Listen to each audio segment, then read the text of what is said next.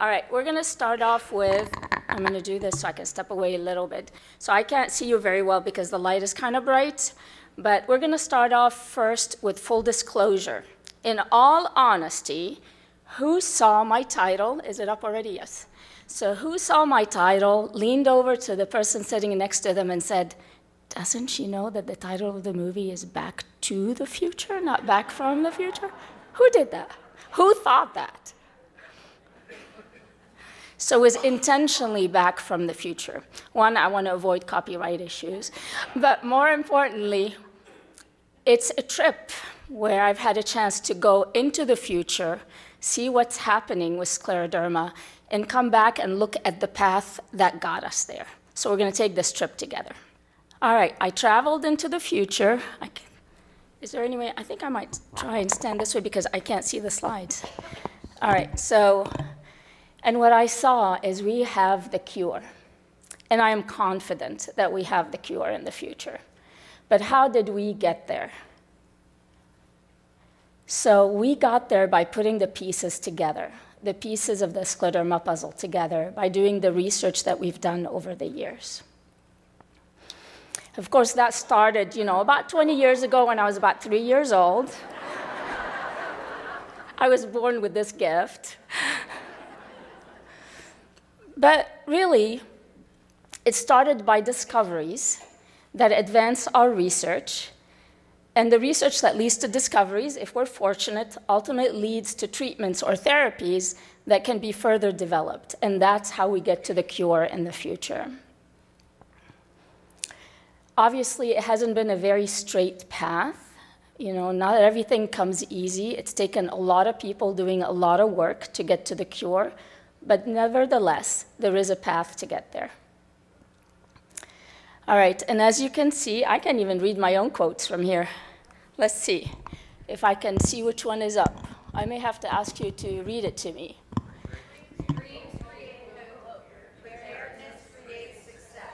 Perfect. And this was said by a general in the Union Army during the American Civil War. So how did we prepare to our success? How did we prepare to find the cure? All right, well, we started out by increasing the pace of our research over time. We started out with a small number of scientific publications early on in the research path. Around 1980, we had maybe a couple hundred publications per year. And as we moved on, the number has increased. In 2017 alone, there were over 1,200 scientific publications on scleroderma. So the pace of research is increasing. The amount of research that we're doing is increasing, and the number of discoveries that we are reporting is increasing. Why is that important? Because all these discoveries serve as building blocks. They're building blocks for the next investigator to follow the lead and pursue the research. They're building blocks for our early career investigators to launch their careers, and they provide leads in general for the research community. All right. So in addition to increasing the pace of research and publications, what we've also had is we've had an increase in the number of clinical trials on scleroderma. So if you add up clinical trials on systemic scleroderma and localized scleroderma that you can search for in clinicaltrials.gov, just doing the search for anything that pops up, there are over 400 trials registered there. That alone is hope that there will be a cure, because the likelihood of all 400 succeeding is slim, but the likelihood of having 1 or 2 succeeding is high. So on our path to the future where we see there is a cure, what have we learned? You know what, I am going to ask for a microphone, just because if I can't see any of my slides, it's going to be really hard to, I'm going to have to make you read everything. So is there any way I could have one? Or is this detachable? No. Yes. Thank you. Because I'd like to move down and be able to see. That's okay, thank you very much. I'm just not tall enough to be able to stretch that far. All right. You don't need to see me, you just need to see the slides. So what we have learned is that we've increased the number of discoveries. We've increased the pace of research. things that we learned that you might be familiar with at a minimum, right? Starting as early as the 1970s, we learned that there are cells that we call myofibroblasts that grow in all tissues, all organs that are responsible for the increased collagen production, for more extracellular matrix that causes the thickening and the fibrosis in the skin of internal organs. That's when they were discovered. We learned these fibroblasts from the skin of scleroderma patients. We generated the first animal model that we use to study scleroderma in the research laboratories. We started using ACE inhibitors for scleroderma renal crisis, which used to be the #1 cause of death of patients and no longer is as a result of that. We developed the Rodnan skin score, which is a way, for those of you who have had it done, your physician pinches your skin in different sites and comes up with a score as to how much skin involvement you have. That allows your physician to assess the progression of your skin involvement, but also for the clinical trials, that's how you monitor if people are improving or not on the drug that's being tested. We have identified a classification criteria. As you know, scleroderma is very heterogeneous and no two patients are alike. But now we have these criteria that help us subset patients so we can look at them in these little groups of slightly more homogeneous subsets. We have learned to do nail fold capillary microscopy to look at the little vessels in your nail bed. We have identified antibodies that we know are unique to scleroderma patients in their blood, and we're going to talk a little bit more about that. We tweaked the classification of scleroderma. We started treating pulmonary arterial hypertension with epoprostenol, and we started identifying predictors of survival in patients. We also did the first study of twins, where we saw that scleroderma is not a purely inherited disease because concordance, or the presence of scleroderma in both individuals in a twin pair, was really low in the twins. We did the first high-throughput gene expression study, which is when you can take cells from a patient, cells from a control individual, and you look at every possible gene, thousands of them in the cell, and know which ones are turned on, which ones are turned off. We completed the very first scleroderma lung study. There's been another one since then and a third one underway, and that one determined that cyclophosphamide might be effective, at least for some patients. Now it's bright. Now I can see you, you can see me, and I can read. We did the first genome-wide association study that showed there are hotspots in our DNA that may make us more prone or more susceptible to scleroderma. We also had new classification. We reported the results of the very first stem cell transplant trial, tested mycophenolate in the scleroderma lung study too, and compared genes that are turned on and off now in scleroderma lung, since lung is one of the leading problems in scleroderma patients right now, and how they compare to other lung diseases. These are just examples of the numerous discoveries that were made over the past few decades on scleroderma, and especially over the past 2 decades. So we have made progress. And these are specific examples of the kind of progress we made. We have learned that patients with the diffuse skin involvement are different from those with the limited skin involvement, both systemic, obviously. We know that, let me see if the laser pointer will work. It's kind of weak. You can't see it. But we know from the pink line that patients with diffuse skin involvement have involvement or progression of their skin thickening that goes up really quickly, really early, but then plateaus. And we learned that patients with the more limited skin involvement in the turquoise line have a very slight increase in their progression over time. We also now know when, if, and only if, someone's going to have internal organ complications, when are they likely to have it along that path. We learned about the 9 scleroderma autoantibodies. How many of you know what your autoantibodies are? That's pretty good. So now we know that there are 9 scleroderma-associated antibodies. Those are the 9. We know some of them, like RNA polymerase III, are more common in patients with diffuse skin involvement.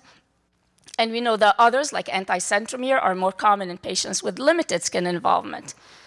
We've also learned that depending on which autoantibody you have, we can estimate your risk for developing certain internal organ involvement. Does not mean you will develop it. It just says that it is more likely that patients with this antibody, they are at higher risk for ILD or pulmonary hypertension or cardiomyopathy. So we've learned a lot. We've learned that there are environmental triggers of scleroderma or scleroderma-like illnesses. There are case reports of exposures to things such as silica dust, vinyl chloride, trichloroethylene, some resins, formaldehyde, that put people at increased risk for developing scleroderma or scleroderma-like illness. Closeness to airports, by Heathrow Airport, for a while there by Boston Logan Airport. Diesel exhaust, some of the drugs that now we use like bleomycin, especially to cause scleroderma experimentally in the mice in the lab so we can study them. Obviously, we don't use cocaine to cause experimental scleroderma. That would be just too appealing for people to start working in the lab. But we do use bleomycin. And there has been a link to ingestion of things such as appetite suppressants, toxic oil, and tryptophan with scleroderma-like illnesses or things such as pulmonary hypertension. So we've learned that there's the possibility of having these environmental exposures. Obviously, not everybody exposed to them gets scleroderma or similar illnesses, right? And not everybody who has scleroderma has been exposed to these things. That's what has made this a complex disease that is very challenging to study. All right, what else have we learned? We have learned that there are a lot of cells that have abnormal function in scleroderma. We mentioned the fibroblasts or the myofibroblasts. We know there are other cells that are also misbehaving in scleroderma. Cells of the immune system, such as what we call T lymphocytes, the B lymphocytes and plasma cells that make the autoantibodies we talked about. Other cells, endothelial cells in the blood vessels that get injured, that are involved in the vascular damage. So we've learned what is happening with each of these cell types, how they are misbehaving, and what are they producing that is contributing to scleroderma. We learned that cells are not always what they seem to be. There's what's called this plasticity in the cells, that sometimes one cell type can change into another one, what we call a transition from one cell type to another one. So we know, for example, that there are different kinds of cells that can lead to the formation of myofibroblasts. So different cells can transition into this phenotype that can cause extra collagen and other matrix protein production. We've learned that the myofibroblasts themselves can make a lot of products. They secrete, they produce a lot of growth factors, cytokines, other products that we know can cause inflammation, that we know can cause fibrosis. But we also know that the body has a way to try and develop means to heal itself. So we know that these cells can also make things, they can produce things that can block or reverse their activation or fibrosis. And it's harnessing this information that we've learned that helps us decide, okay, what do we need to decrease, what do we need to increase to make the cells get balanced again. So it's this balance of things that trigger fibrosis, things that block fibrosis, and things that we can generate in the lab to have either effect that allows us to understand this complex, basically, interaction that's in scleroderma. So it's not really a single target that we can go after. It will be difficult to shut down the function of one gene or one protein and come up with a cure, because this is not a very simple condition. There are many cells and many factors at play, and being able to change the levels of the key players is going to be critical for us to come up with a cure. All right, so when we tip this balance in favor of the factors that cause fibrosis, we get fibrosis, and when we can reverse that balance, then we can adjust and reverse the fibrosis. We learned that the collagen that is made in excess, along with other proteins made in excess, like fibronectin, like other extracellular matrix protein, which initially we thought just go outside the cell into what we call the matrix of the tissue, such as in the skin and the dermis, and they link to each other and they stiffen and they just stay there, and we thought that that's all they did. But now we know that they act as a sink for growth factors and molecules that signal back to the cells to activate them and turn them on. We also now know that they get broken down. When they're broken down, some of their fragments can also signal to the cells to either turn them on or turn them off. So not a very simple picture. But still, we figured all that out. We went after the lung tissues. Lung disease is an important complication of scleroderma, and we wanted to understand what is unique to scleroderma lung. How does it compare to other conditions that are related, like idiopathic pulmonary fibrosis? How does someone with scleroderma and pulmonary arterial hypertension, how do their lung tissues and the molecules in their lung tissues compare to those with the idiopathic pulmonary hypertension?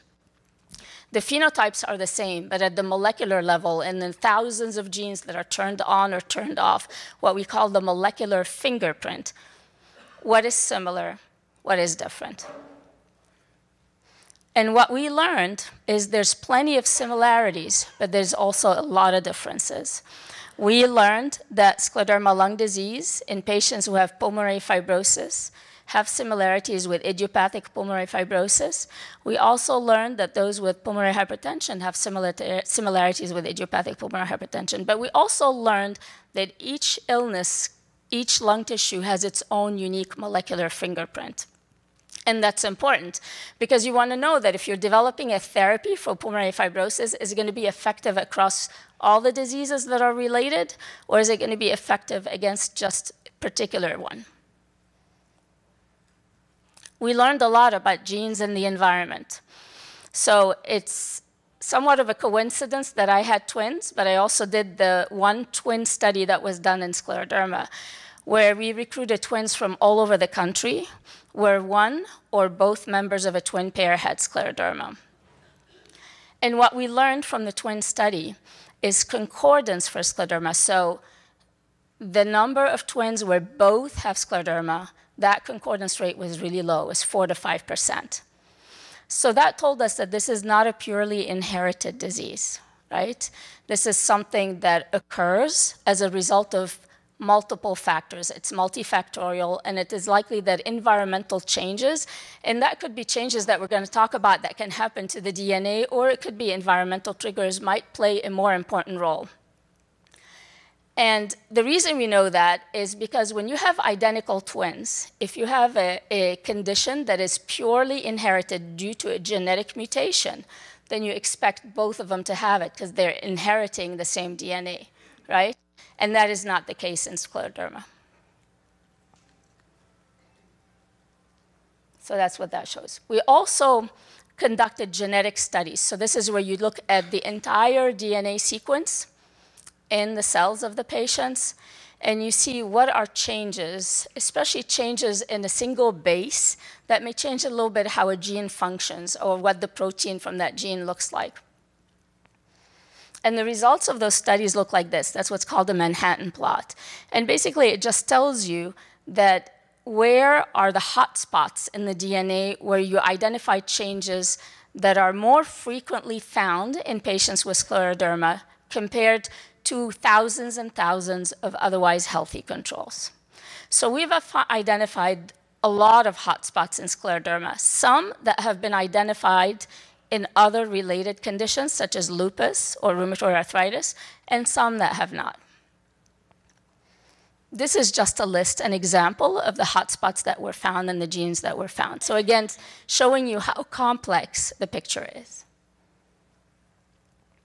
So, however, since we know it's not inherited, it doesn't occur in identical twins very often, we know there has to be more to it than the DNA you inherit from your parents. And what's become apparent is there are changes to the DNA that can happen that we call epigenetic changes. These are changes that happen on top of your DNA that can be altered due to diet. They can be altered with smoking. They can be altered with environmental exposure that we now know, having studied them in the twins, that can be present in one twin and not another. So these are changes that are on top of the DNA sequence you inherit from your parents. So that's what we're looking at right now, with these changes that affect the DNA and can affect the function of the genes. So what has that told us in general? That has allowed us to develop this model that says that we are probably born with a genetic background or genes we inherit from our parents that make us more prone to getting scleroderma, more susceptible to getting scleroderma.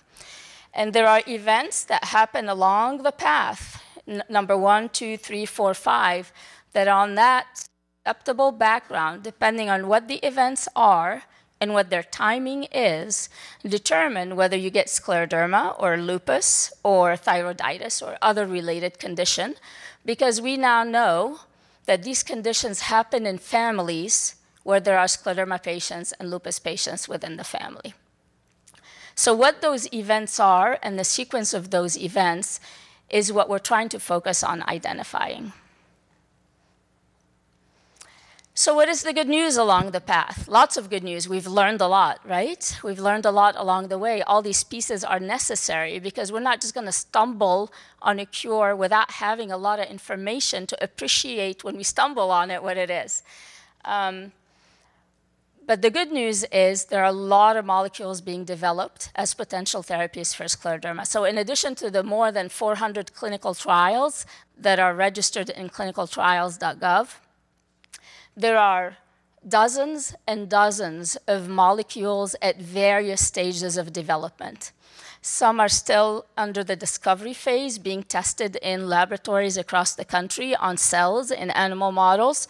Some have moved forward for further development, toxicity study, pharmacokinetic studies, biodistribution, and some are getting close to going into clinical trials. So we have a lot of potential targets that are being worked on across the world that hold promise that there will be a cure, that one of these molecules that is being investigated will eventually be the cure.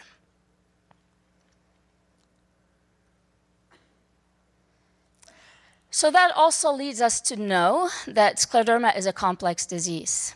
It's not one of those straightforward monogenic diseases where you know there's a mutation in this gene and that's it, that's the answer. It's more complex than that, which has made it more challenging to study, more interesting. Obviously, we are interesting, but also more challenging to study. But still, it's very important for us to continue our research for a lot of reasons. One, it's important for us to find the cure, but also because the answers that we find for scleroderma are likely to benefit other patients with other related conditions. One of the hallmarks of scleroderma is fibrosis, or thickening of the skin and internal organs. Well, fibrosis can happen in nearly every organ. And it can happen in other conditions that I'm going to show you an example of what they are. And actually, fibrosis in the developed world is responsible for nearly half of the deaths. And you may tell me, how could that be? You know, isn't cancer the number one, or heart disease? And the answer is, the reason for that is because all these diseases that you hear about every single day, their end result is fibrosis. Liver fibrosis, liver cirrhosis, whether it's alcoholic, whether due to hepatitis infection, whether it's autoimmune, or whatever the trigger is liver fibrosis at the end, right? Heart conditions, congestive heart failure, endomyocardial fibrosis, myocardial infarction or heart attack, the scar, that's fibrosis. Kidney fibrosis in diabetics, kidney fibrosis in patients with lupus, that's fibrosis. So you can see whether it's in the eye, in the lungs, asthma. Asthma is fibrosis around the airways. How common is asthma? So being able to solve the scleroderma puzzle, and especially the fibrosis that we see in scleroderma, is likely to have much broader impact. It's likely to be able to be of benefit to other patients with other related diseases. So how did we get to the future, to the cure? Obviously, we continue to do research, and the Scleroderma Foundation is one of the major organizations supporting research. We have been training, let me tell you about the research program, obviously with the vision of Marie and Walter Coyle, who are the founders. We have several grants that we give out, and I am very, very proud to say that the Scleroderma Foundation has one of the best respected and very well known, very rigorous, and very unbiased peer review process for ensuring that it is the best science that gets funded. We give out grants for established investigators. We give out grants for new investigators. We've given out large called SCORE grants that are grants to encourage collaborations across multiple centers and the open exchange of ideas and the sharing of research. And we are hoping to launch a student award to further nurture the younger generation and ensure that there is a pipeline of future investigators and future researchers. So how does that work? Usually middle of September is our deadline. We get grants. They get assigned to a scientific review panel, peers, world-renowned experts in scleroderma, who will review the grants and score them based on scientific merit. We then rank the grants based on that and announce the awardees based on how much funding we have each year. So this is what our data looks like. Over the years, we have given a large number of grants. The bars that you see is the number of grants given out each year. And then the line in the gray color is how much money we've given out each year. So the red arrow points to the year when the United Scleroderma Foundation and the Scleroderma Federation came together to form the Scleroderma Foundation and started funding grants jointly. The green arrow points to the year when we started giving out the multi-center SCORE grants to encourage collaborations across centers. So you can tell the amount went up then. But basically, these are the faces of the people we have funded. This slide has more of the early career investigators, those we are mentoring to ensure there's future pipeline of researchers. But I think you can all recognize faces in the awardees. Many of the world-renowned experts that you all know on this slide had their start with the Scleroderma Foundation grant that launched their career in scleroderma. So our hope is not only to train the next generation, our hope is to also sustain the established senior investigators and not lose them because the funding climate is so challenging. So we have given out 252 grants to date through 2018 and greater than $26 million just by the Scleroderma Foundation. I think that's a huge accomplishment.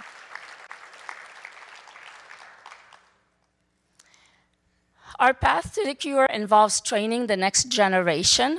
And training the next generation should start early at any stage. We encourage people to come to our labs, from high school students to undergraduate students, to start learning what research is like, to get excited about research on scleroderma. We had the last day and a half, all day yesterday and today, an early career mentoring workshop where some of our senior experts spend a day and a half with investigators who are early in their career, and it's a mentoring workshop to make sure that they have the tools, the resources, and the knowledge to succeed, and so that we can also retain them as doing scleroderma research. And I know some of the early career investigators are still here. Some of them presented posters today. Can you all stand, please? Early career investigators.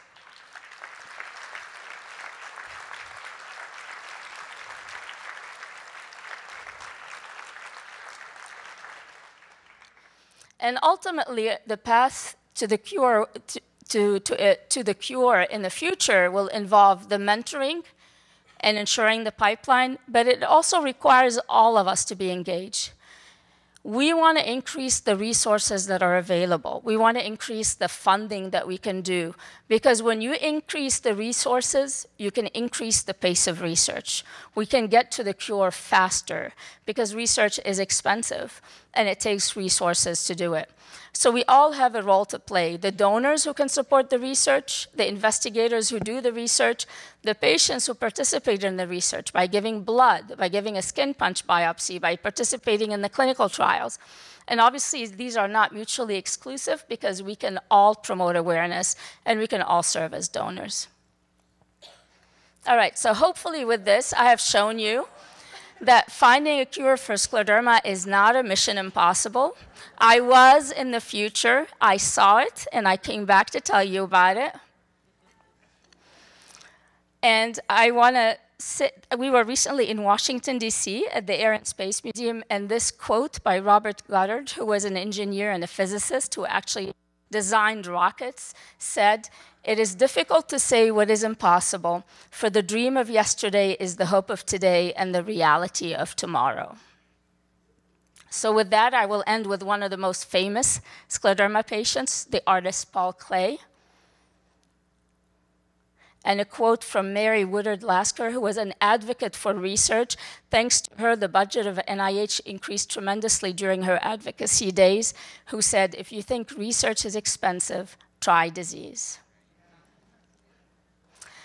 So I hope that I have taken you with me on this path to show you why I'm convinced we will get to the cure. Sampling of the discoveries we've made and the information that we have learned that allows me to say that we will get there, and to give you hope that it might not take as long as we think, certainly if we can accelerate the pace of research.